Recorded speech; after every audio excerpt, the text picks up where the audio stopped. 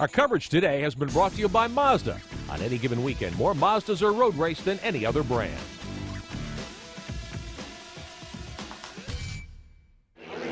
Back at Mazda Raceway, Laguna, Seca, Christian Frank bags his first career victory in the Playboy Mazda MX-5 Cup. He's with Derek. He took the last two races to regroup, but it proved to be in his favor. Christian Frank crawls out of the car. Congratulations, you're a winner at Mazda Raceway. Thanks a lot.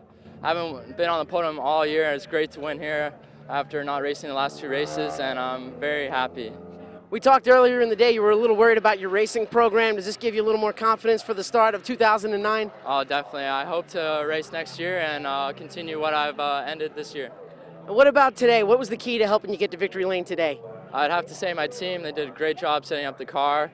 My teammate Ara for helping me out with the track, and everyone else that helped me out, like my parents. Thanks a lot. Guys, it's a win for Christian Frank today and a lot of racing. It'll make a good winter for him now, looking forward to next year after having a finish on the podium like this. Absolutely, and if you want to make a career at this sport and you're a teenage driver, a win in the season finale has got to give you a lot of momentum as you look ahead. Frank the winner, Buras second, Huffmaster and Foss, who clinches the championship with that fourth. Eric Curran's first start in the series, a great run to fifth. Great finish. For coming out as cold as a new guy, that was a great result for him. Harrison Williams with a nice 11th today. Tim Probert in 14th. Randy Hale, a top 10 driver in the championship, ends up 15th in front of Laura Olson. Christopher Rhodes, Sonny Whalen making his first start at the MX-5 Cup. Boris Barber back, Allison Mulcahy in 22nd. Brad Rambleberg, look at that. How about 23rd for him today? Yeah, that wasn't what he expected, I'm sure. Not at all. Rambleberg a contender to win. Well, let's talk to our season champion. Derek's moved over to chat with Eric Foss. Eric Foss, congratulations. You are the 2005 Playboy MX-5 Cup champion. Yeah, I mean, just an amazing year, amazing season. Team MER, I mean, this makes 3 seasons in a row. What can you say about this team? They're phenomenal. Everyone on the team that's here, Mark Miller, Jason Saney, Julianne, Shannon McMasters, I can't name everyone fast enough. Autobarn Mazda gave me a great opportunity this year. Richard Fisher, just amazing. I had a lot of support from other sponsors, Brad Adams on the team, Susan Crone, and I just got to thank those people for giving me this opportunity. Take us back through the race. You were led in the early stages of the races, then you started to drop back. Were you starting to run conservative, just thinking about the title? No, I wasn't running conservative. I was pushing pretty hard. Those guys were hooked up out there. Christian and Brad were giving me a good run. I made a little bobble. Christian got by, and then Brad was pretty strong. We went side by side quite a few places. Felt comfortable in third.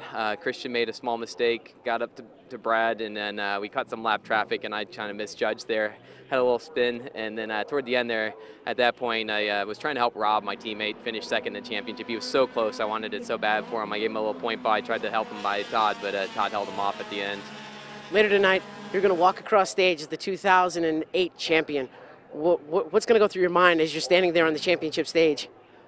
You know, it's just an awesome opportunity. Mazda is just a great company to give us these opportunities with their ladder system. It really brings us out here. The first time I raced a Mazda was in 2002, and just phenomenal cars. I was hooked immediately, and I just can't see myself racing anything else.